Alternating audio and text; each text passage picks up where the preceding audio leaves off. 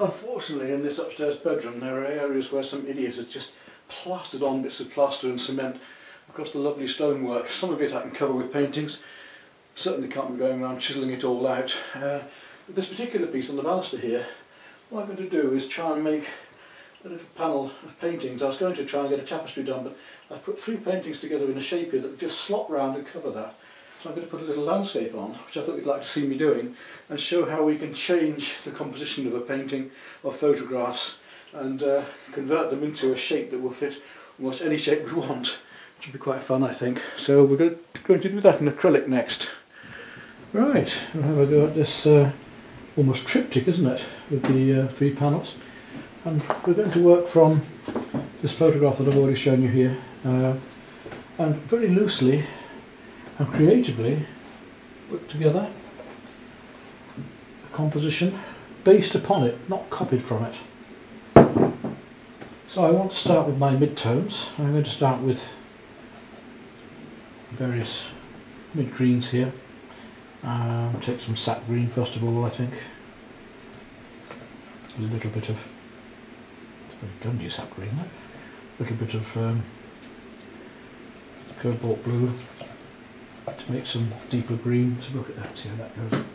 Yeah, that's fine, it's a nice warm deep green. Just work into the background there. And I'm going to paint my mid-tones and work through to my darks and then work my lighter colours up afterwards.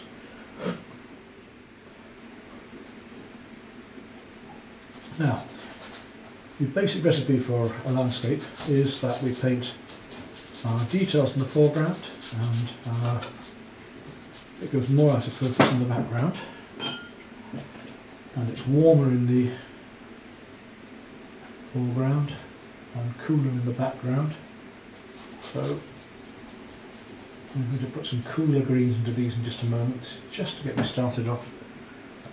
So as you see, it's a fairly warm green at the moment.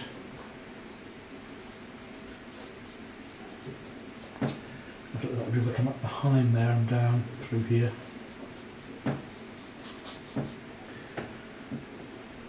And the rocks and stones and things down here also have moss growing on them, so I'm going to start putting in some of those greens already. So does this here with the sort of islanders on the tree. In fact, the tree is quite green as well. It comes right down there through, and these bits of moss would come out of here, down here. Just make it up as we go along, so we're just changing this as I go along. We're not planning it all out way ahead of time. Just getting some ideas now. I want to go cooler, so I'm going to take more of that cobalt. It's still quite a dark blue, green. I'm going to put that into the background here. To really get the feeling of distance. Got to just blend those marks in to the background here. Right through to here, down through into the water.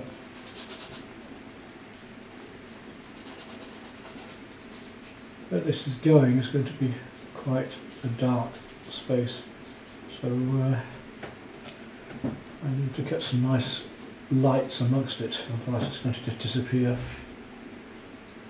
Right down to here in the water, blues and greens coming down to the water here. I'm going to take some turquoise now and add that to it and just make a very light blue-green base colour into my river here. Bring some of that deeper blue-green back into here.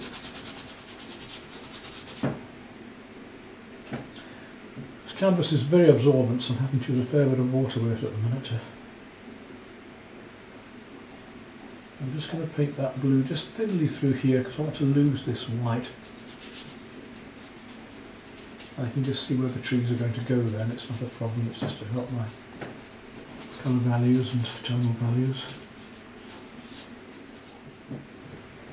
And these warmer blues that come down to here, right down around these great big rocks.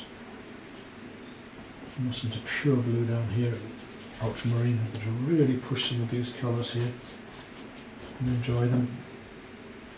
So the cobalt blue here, and through, right through to here, down for, right through to there. This colour coming through here, with the greens there.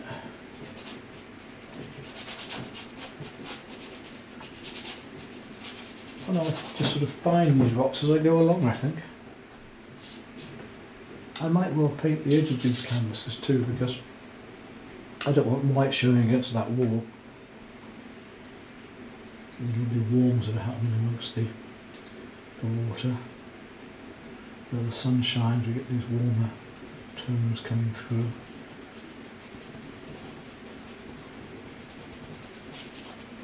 You can go one colour over another to almost get glazes in places too. Don't forget the vertical strokes as well as horizontal to get the feeling of reflections.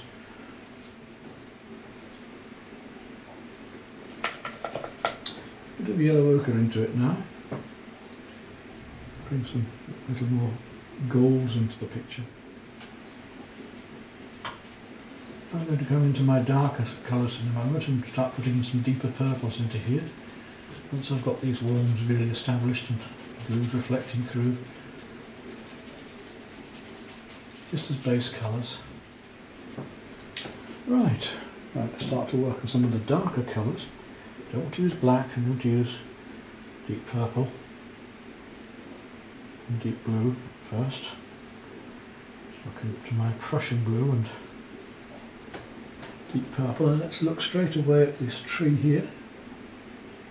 Bring that down through here. Let's establish this lovely deep, cool tree that's coming down here. Links in there quite heavily and comes down to a lovely curve here into the. Always make this warmer and darker by adding some more brown to it. We'll see how we go. Let's get the cools in first anyway, and that comes, those darks come behind here. It's going to indicate these dark areas coming on down behind first of all. Working up these lovely darks. Reflections here in the background. Big stones that are coming in here, rocks and so on that are coming through. Find them now.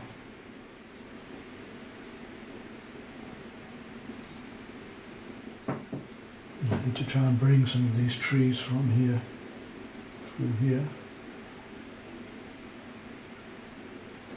into this bit of picture here, down and right through. Maybe can use some black in here later as well. We'll see how it goes. So we bring one thing through into another as we go around this. You can see I'm establishing all of my mid-tones and darks.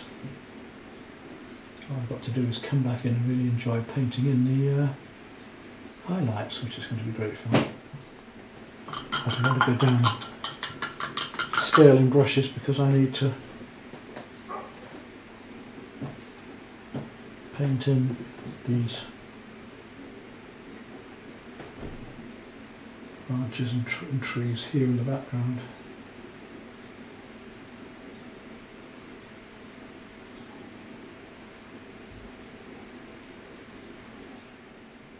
And let some of these reflections come down, almost like shadows into the water here, just breaking down through where the water's going to be going here to get the feeling of reflections coming through here. When I put the lighter colours in a minute, it will make more sense.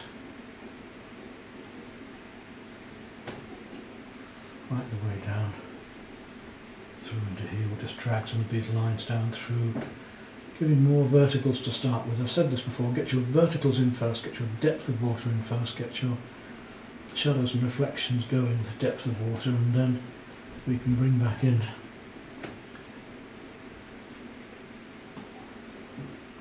horizontals afterwards.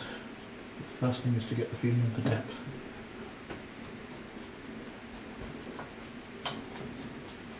Like that. Okay, now we can start to work up our lighter tones. I'm going to start with the pale blue greens in the background, so I'm going to take some turquoise, a little bit of chrome yellow, and just start to feel some of these cooler colours in between the branches back here. The colours are going to sink a bit as we do them. It's good because they'll just blend back in that way. Feel across the bank a bit here. So I'm building it up now. I'm going to go lighter and lighter as I go along. I'm using my cool colours first in the background to push this back. We really need to look where else it goes. Comes on down, we're going to have those things coming into here. Get those verticals going to reflections in the water. Make a bit more lemon yellow into it now to start to get these brighter, cool greens in the background. Alright, we really need to start making these much lighter greens now. So I'm going to take some lemon yellow again, some white, put into it, and we're going to take that down a little with a touch of cerulean, or I could use emerald if I wanted, but I really want to, well, let's just do that. Such a touch of cerulean. I'm going to use a bit of emerald deliberately, just to show you how strong these greens can become. Right, let's catch the sunlight coming up here and across these.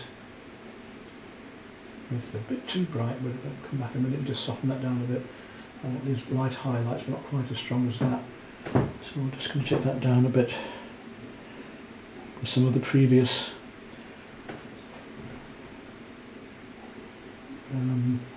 blue greens, the turquoise and so on. I'm just going to find this sunlight coming up and around this tree here and down. So we're just painting with highlights entirely now. I'm using the tip of the brush to give these little strokes of grasses and highlights coming up into the trees. Let's soften that right down with some more turquoise, and we'll come back up into here and start putting in the highlights in the trees behind as well. Could do this with a sponge to get more texture, but I just want to use the tip of my brush just to lightly paint these highlights in here and behind.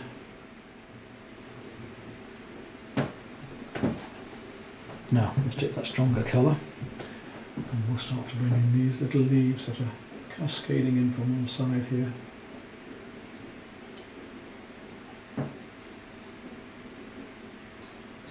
Be careful to twist your brush a bit and not let patterns occur, otherwise you'll find yourself painting a pattern across here rather than little bunches of leaves.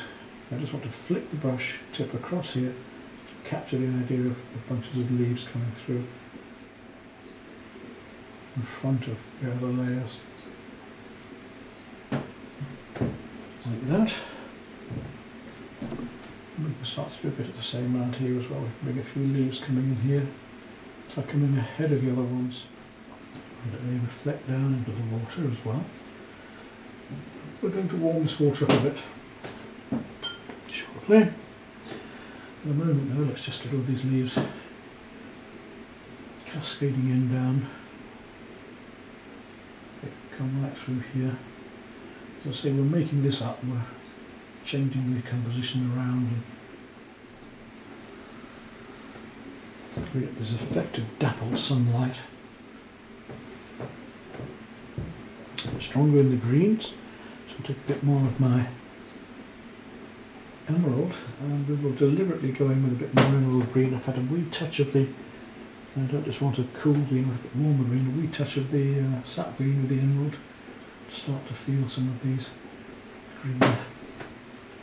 greener colours going on back here. Now warmer,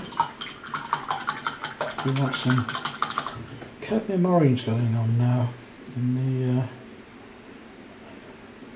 the water here. Start to feel cadmium orange and a little bit of burnt sienna, just to start to really feel these bits of sunlight coming down into the water. So cadmium orange and a little bit of burnt sienna, just to start to feel some of these beautiful warms. And I'm going to really hit these warms in a moment, much more than this. So it's an abstract just based upon it, isn't it? Okay, a little break and we'll carry on. Now I want to start on these light blues, and we've got cool and warm blues. We've already got some of the blues going on in here, but I want to go very light now, so white and a little touch of the turquoise, tiniest touch, just to take the white away, and I might even use a bit of cream later. Let's just see how we get on with that first before we use the cream. I want to just start to bring the sparkle of this water down. It looks almost white, but it isn't quite, and I'm going to put more blue in here in a minute. Bring it right down from behind the trees here, cascading down through, round, back in and down. So I want this to come cascading all the way down through here. It's going to come down and around, and down into the, so we're leading it right through here. Bits of light coming down. Bits of light are going to come all the way down into here, because we're making almost an abstract up, and the rocks themselves that are catching the light here. So really we're going to quite light colours, and I'm going to go lighter still. This might seem light right now, but not long from now I'm going to put more lights over this that will seem even brighter. Try brushwork just over the surface of the stones now here. Get the feeling of this. There are too many whites down here. I'm doing that a bit. Just have to watch my abstraction as this happens, as these lights come down through. That blue's actually coming up into the branches and things here as well. I'll do it much stronger blues there in a minute as well. I'm going to bring even stronger blues into that. Around these rocks, around the tree here. I'm going to go down to some pure ultramarine, start to work some lovely strong blues down to these areas where the sky is really reflecting much more strongly here. Give the feeling of atmosphere and light trickling down through here. Right, I'm going to use white and a wee touch of lemon yellow now, and that should really, I may even use a bit of cadmium orange and white as well in a minute. Take the white and a little touch of the yellow, pure white, so tiniest touch of cadmium orange in there. Let's see how that goes. Being a little bit lighter yet, it needs to be almost white, that, just with a slight tint of warmth in it, so we get the feeling of the froth just catching the sunlight here and there like that. Look, it really makes such a difference.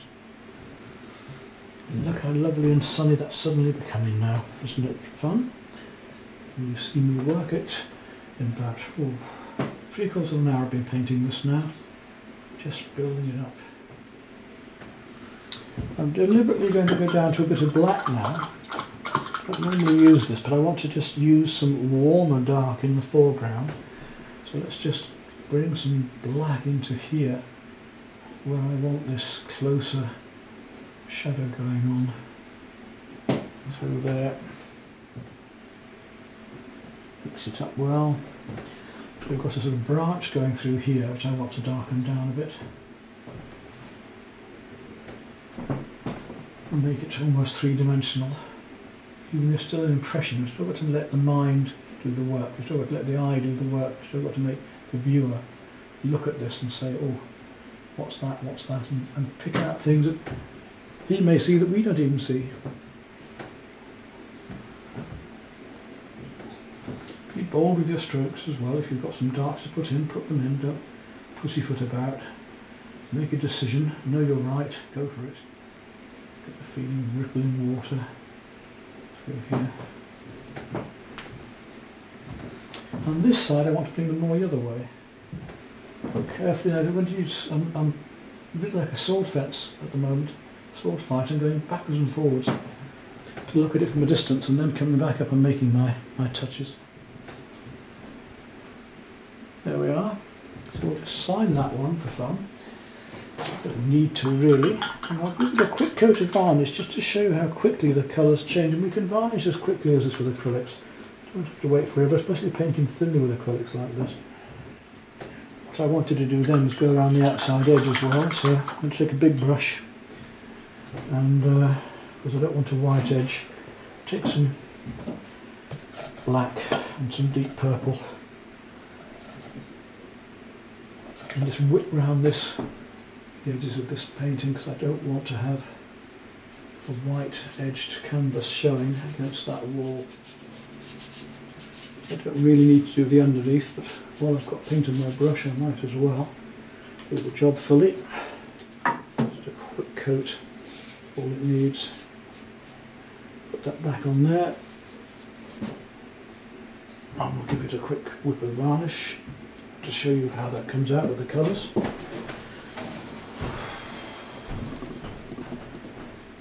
And then we'll go and put it in the room and see what it looks like, shall we? I think I'm about done now. Just have one last look and make sure. I'm just going to add a couple more colours. Now I'm looking at this, I'd like to have a slightly more yellow ochre, brown, green going on across some of these rocks here. Just a little bit more mossiness on some of the rocks just there. Put my palette top back on again. It's starting to dry out here a bit, so I've got to pour some water in there. That paint's had long enough to dry now, so I'm using a water-based acrylic varnish anyway, so even if I want to come back and retouch it I can do so. And look how the darks suddenly come out there now, because it's been sinking. I want it to really be much richer. A nice coat of water-based acrylic varnish. And there we are. And we'll go let it dry and try it out.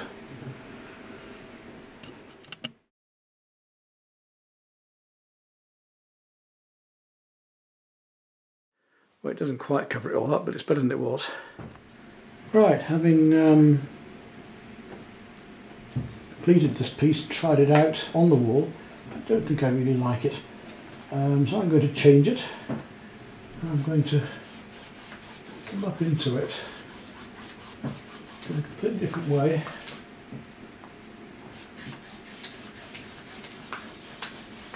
I'm going to put a little coat of purple and black onto here, paint it out. I don't want to waste the canvases by having them just sat around and I can't really use them. So what I'm going to do is bring on a picture about flowers. What I'm going to do is paint a picture about flowers here now, rather than what I had. Take some of this green now and that into it. And I'm going to keep this top picture, but bring another scene that's brighter with the flowers up from below into a semi-abstract, and we'll just play around with these ideas until we get what we want and what works up there in design. I also noticed that it wasn't really bright enough for my liking when I was had it in the bedroom. So let's have a look at that and just see if we can make some of those marks a bit more interesting and a bit brighter for up there, because that's where it matters. It's not a matter of what's outside, but what is inside, what actually happens in the painting. So we'll brighten this up here, and we're going to bring in some nice poppies and red flowers and things down below as a sort of semi-abstract to give the feeling of France, to give the feeling of light and colour in that little corner of the room. And we'll try it again and see if we like it then.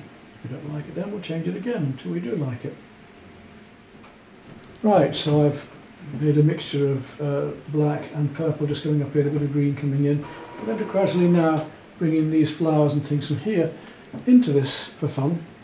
And to do that I'm going to use not only the brush but a bit of sponge as well, just to say literally for fun, to get the idea of flowers coming in mistily, to make a sort of semi-abstract French scene of the rivers and the woodland coming down into meadowland here. And let's get a nice big brush to do that with. I'll pick up some paint ready for this sponge. And I want a nice clean cadmium red for that.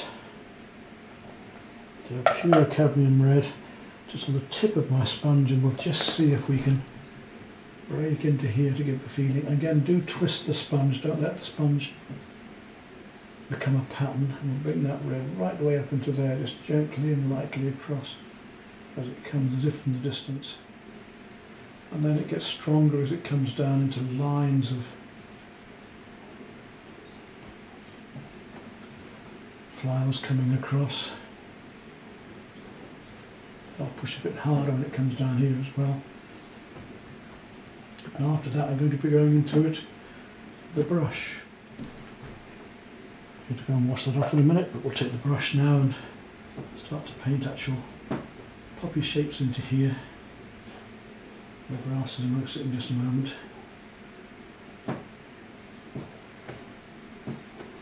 So we're totally experimenting and exploring. I'm going to come back over these in a minute with some green, and then come back in with a red later again. But I just want to explore and find my way with this. So let's give the illusion of poppies there. So I could use a rake for this, really, it would be much easier, but a bit more time with this and we'll get the same effect, I think. Right up in behind, up into this background of greens as it merges away into the distance. Not using a fine brush for this, I'm just using the edge of the filbert. Just use the tip of the brush to give the illusion of the leaves going back away into the distance. All for fun. This is just a piece of decoration for the bedroom. But if it gives you ideas to paint with as well, that's what we're here for. Right, now I want to use a bit more orange onto those. I'm going to take some cadmium orange and bring that into some of these poppies to give them a little bit more vibrance here in the sunshine. Back into the red again. And we're going to put a bit of magenta into here in a moment as well to start to feel these a bit more. Now I want to go to the magenta. Very lovely pinker magenta. I'll start to feel a bit more of the cooler warmth amongst it. Now I want to find some of these beautiful blues in here, of these field flowers. I think to do that I'm going to try to use straight away some cobalt. Just put in cobalt amongst it. These blues are going to look beautiful amongst this. And back up into here. Blues and the greens playing against the reds.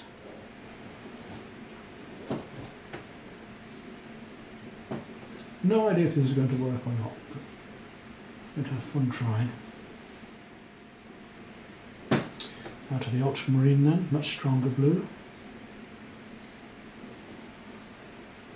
So we'll give more of a purple feel, and of course because this is more purple, the other colours, the other blues are going to seem even lighter now. I'm going to actually come down to a purple in a moment and add a purple haze to this. We've got little white daisies coming in, this was so lovely as well. So let's see if we can now find that purple, which is more of magenta in fact.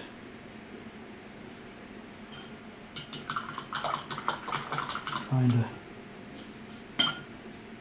where magenta is, there we are. Now take that magenta and some white. This impressionist technique of fooling the eye with one colour against another. Right, we'll look at the yellow now. I want a really nice bright clean yellow for this. Nice light yellow, so I'll take a bit of chrome and white at the moment. A little bit of lemon, more white. Just tips of flowers showing. Now a melange of French flower images, meadow flower images. And finally, come towards And they gradually disappear into the distance there, don't they? Now, some daisies. I've got some nice little daisies. I'm going to go to a pointy brush. Right, pure white on my brush. And let's have a look with some of these daisies, might just come for fun.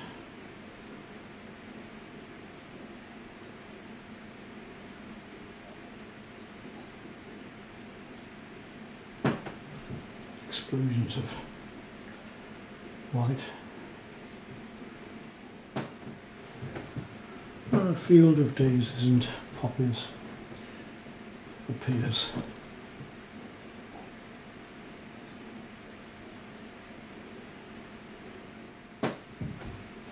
To cheer us up. I hate to use the word pretty, but it makes a nice little pretty scene.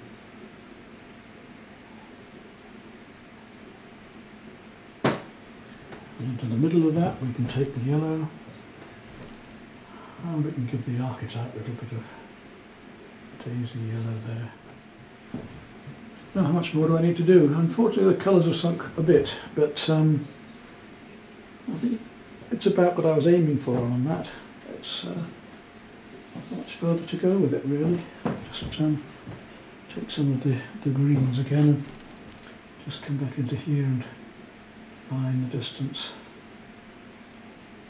As if there's a little more things happening right back here. Now I think we need to try that upstairs in the bedroom and see how that looks.